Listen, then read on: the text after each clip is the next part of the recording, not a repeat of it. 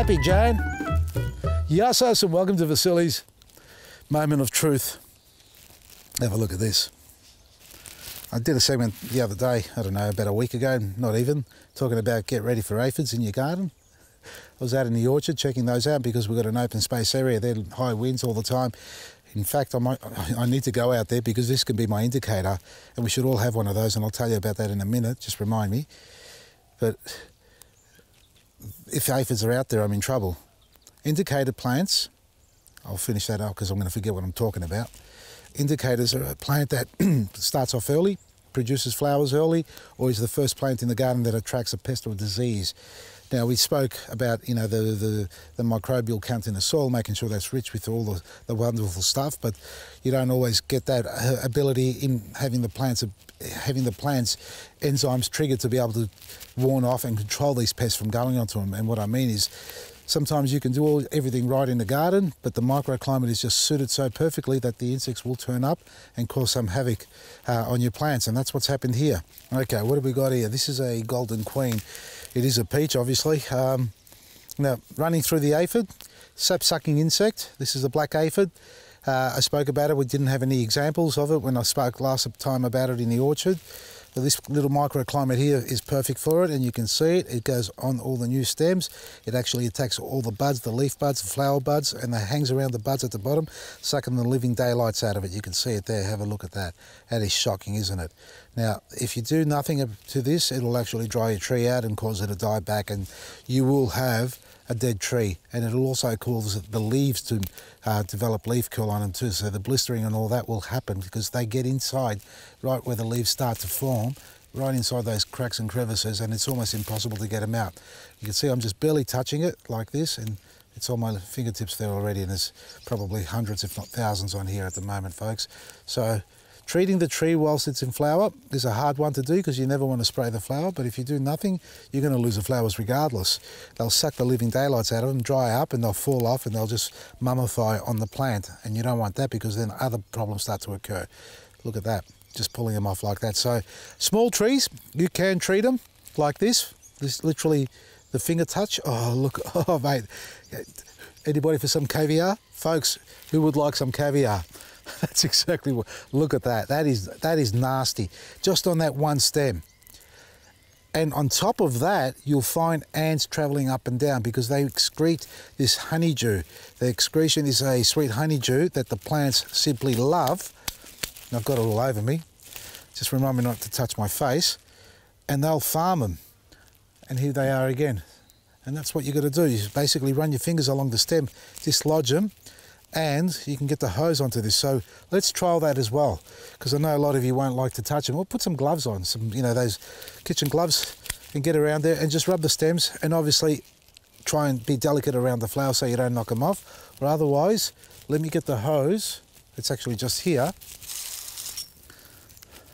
I'm going to start with the soft hose. So it's a soft spray. I don't think we're going to dislodge too many of them with this little spray unit, but let's give it a go. Nah. See that? They're not falling off. They're just getting a nice wash. We're going to need to use higher pressure. All right, it's just going to take the hose fitting off here. I'm not going to get the jet nozzle out because that's going to be too much pressure. And I'm going to just lightly release the pressure from here. Just spray onto there. Yeah, most of them are gone. But you don't want too much pressure because you'll knock the plant out for 6.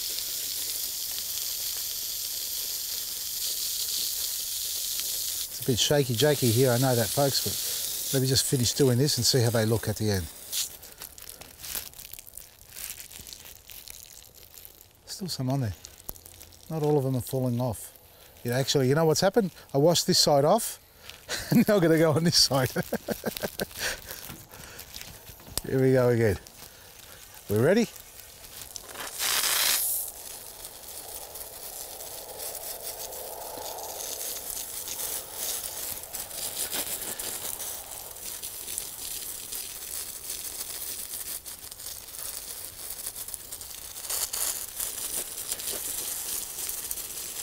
Probably a lot better than using chemicals. What do you reckon, folks? Now, failing this, you can go to a spray.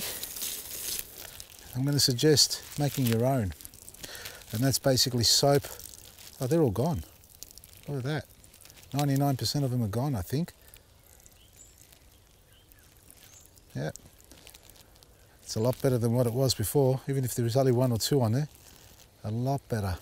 There's some underneath this one here. There we are. So you've got to make sure you spray all around the stem because they're so small and you're spraying the water jets are going in one direction. On the other side where it's not, there's no water hitting it, they'll still be there. So make sure you get all the way around, and I'm not going to do it like this, folks, because it's going to go straight into the camera.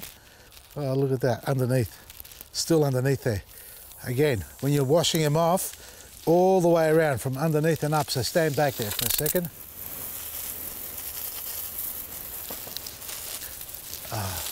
Needs a good wash. This shouldn't affect the flowers if you're not doing it too hard or directly onto the flower. Well, we hope it doesn't, but get it all off like that. It's a lot better for the plant, I reckon. Now, if that doesn't satisfy you and you find that it's still coming back, remember the tree guard around the base, that's Glad wrap, not masking tape, just Glad wrap or something similar that doesn't stick to the trunk, and then get your tree guard paste onto there.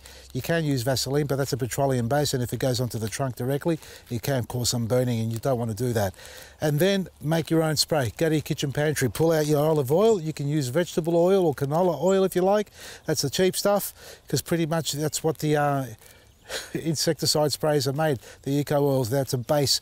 It's a vegetable oil base with a stabilizer added into it. You can make it yourself, so get yourself a vegetable oil and put a couple drops or a teaspoon worth of dishwashing liquid. Use the cheapest one, because the more expensive ones have all sorts of additives into it, where the cheap ones are purely just a soap base. So get that and mix that in with your vegetable oil in 1 litre of water. So a teaspoon of oil up to a tablespoon with a teaspoon of soap, a litre of water. Mix it, spray it onto your plants. But again, avoid spraying the flowers with the oils, because you will knock it out. It won't pollinate, it won't set fruit, and you don't want to damage them like that. So if you can avoid spraying your tree and just hose it off, it's a better way. Or hopefully the flowers set, and like doing this, you give your flowers a better chance of setting. Now this is a little trial tree we got here. Don't look at it as if I don't look after my plants, folks, because I do the best I can. There's only one little old me, and there's about 5,000 trees on this property. Check out our website, vasilisgarden.com, and if you're looking for some of our products at your local nursery, go to our stockist page to find your nearest nursery stockist carrying our range. And if they haven't got the range, let them know about us. If they're interested in carrying it, we'll contact them. Otherwise, go to the ones that've got it already, and the planting mix is out there, north, east, west and south. Well, sort of southwest, southwest. There's also east and north. So 4 locations. Get it into your garden and look after your plants the natural way. From me, Vasili, Maresi.